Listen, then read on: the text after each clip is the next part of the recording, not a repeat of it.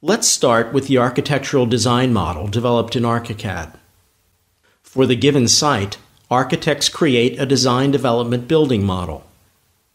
Let's have a closer view of the building without the environment in the 3D window. Let's filter the elements in the 3D window and display only the slabs of the project. This can be done in seconds with the help of the Find and Select dialog. Now we would like to display the interior elements only. All we need to do is to activate the Find and Select dialog and select elements classified as interior by their position classification. As you can see, only the interior elements are visible in the 3D window. Let's now display only the exterior elements.